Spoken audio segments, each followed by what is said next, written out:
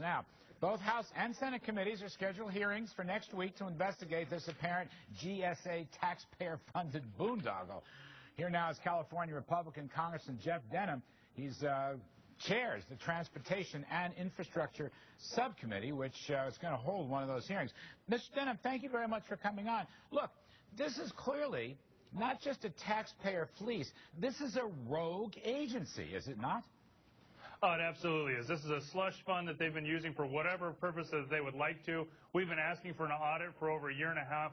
Now we're going to implement legislation to force their hand. But this is government waste at its worst. You would never think that they would have this lavish party in Vegas, as well as spend over $500,000 on trinkets, on toys, on iPods, and all of the different things they gave away. Yeah, I mean, some of these reports, in addition to the $850,000, there was another $400,000, as you say, in iPads and, digital cameras and so forth. These were performance awards, even though they're not on the job. So let me ask you, this thing, which I'm going to keep calling a rogue agency, started under Bush, not the agency, but this spending. I mean, my numbers show that under Bush, they went from $93,000 per conference all the way up to $655,000, and then under Obama, moved that number to $850,000. If I throw in the performance, Jeff, then I get well over $1 million. So this has been going on bipartisan for a long time.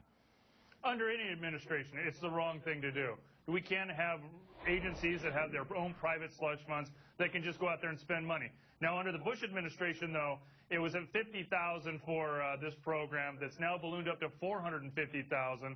You know, when the president was talking about cutting back and minimizing this, no raises, no bonuses, and yet this agency went out there and did far worse than they ever did under the Bush administration. Both administrations were wrong for doing it, and it's got to stop. So, okay, both administrations are wrong. Why didn't Congress exercise oversight? I don't know how long you've been a House member, Jeff, but I'm just saying we've had a Republican House and Senate for a good many years until recently, and they could have had oversight during the Bush years and during the Obama years. Where was Congress?